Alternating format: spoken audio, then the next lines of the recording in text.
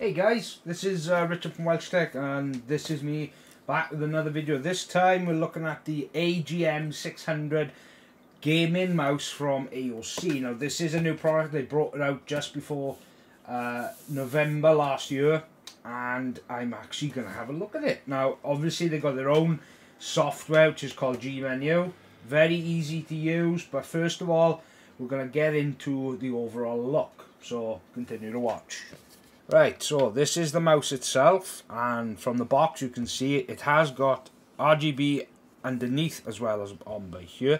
Now what I'll do is I'll turn off my light so you can have a look at it. Now as you can see, it's got an RGB illumination with the A for AGON at the back, and the bottom has got an RGB kind of strip, as you can see by there. Now you can control this with the G-Menu software, and overall it's very nice. Now what I will do is I'll show you what I'll do is you can listen to the click. Okay, so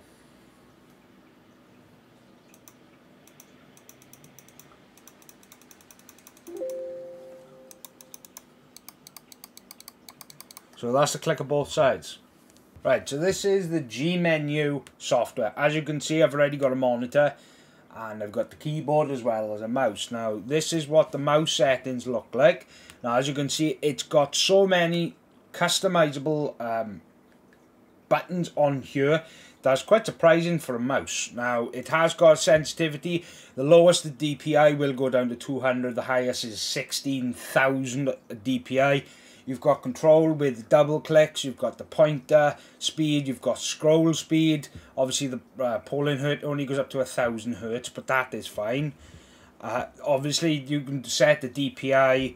Mine is set at the moment at 1200. I usually like around 3600, so then it's just fine. Then there's the, yeah, we're going to play that.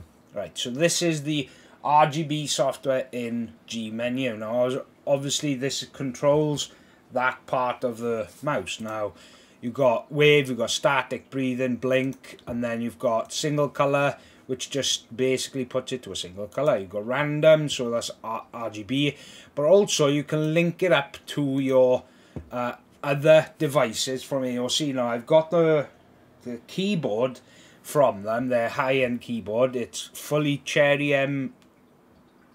MX switches, everything, so you can you can link all the RGB accessories together. You can link your monitor. I have shown that in previous videos, so overall you can just have a look if you want to. So we'll get back now and I'll give you my overall opinion on this monitor.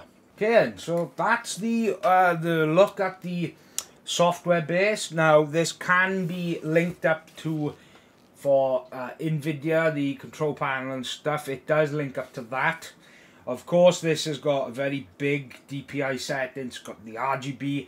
I have tried a few games with it. I played CSGO, which is primarily very fast paced with shooting. This would be perfect for that type of shooting game. I also played a couple of games where you just walk around and stuff like that. The mouse feels very responsive.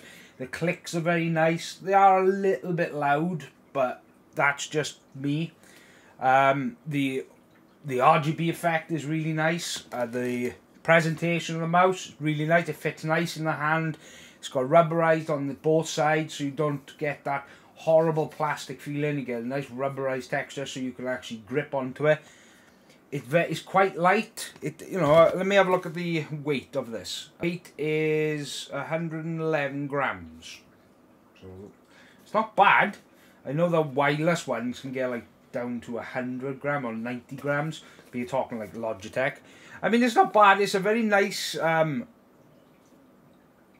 gaming keyboard. Yes, it is cabled, it's wired, but you know, it's quite cheap. I know that this is around the £30 mark. So as far as the AGM600, the one I've got that I personally use, I believe that's 35, and I believe this is a little bit cheaper. So overall, not bad. The RGB illumination's quite nice. I would have preferred a bit more, but that's just me. I like RGB, so Of course, you know, you get a quick start guide and the manual and stuff inside the box.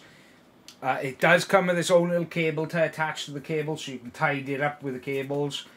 But other than that, it's a very nice gaming keyboard. Overall, I liked it.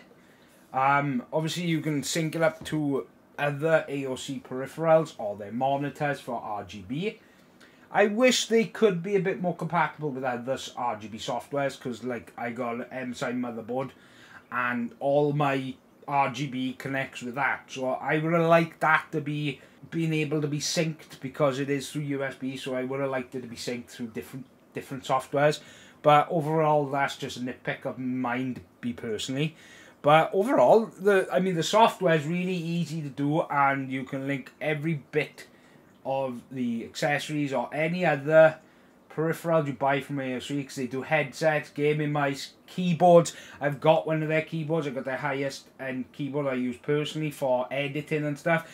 Cherry MX Red, as I've already said, very high end. It's got a metal body on the thing, so there's no flex, and this is a very nice addition. They are bringing out more stuff. That is what I'm seeing online. If you guys want to check it out, I will try and find a link for you. Other than that, if you really want to try it, then I'll go have a look at the AOC website. I'll make sure to put it down below so you can have a little look yourself. So if you're looking for a cheap gaming mouse after the new year, bargain. I think it's around 30 quid, so it's quite competitive with MSI and, you know, Logitech. There's ASUS. They do all different types, so that's quite an attractive price for something that's really nice. Actually, the illumination's really nice. The software is easy to use. It's probably one of the easiest softwares I've used for keyboards. But overall, that's just my opinion. So don't forget to subscribe, don't forget to like, and also don't forget to follow me on my other social media accounts, TikTok and Facebook. I have got more stuff coming. I've got BenQ monitors coming. I've just reached out to BitsPower to see if they could sponsor another video, so I could do some maintenance on the water cooling in my personal computer, so I can take you guys through a walkthrough and show you what to do.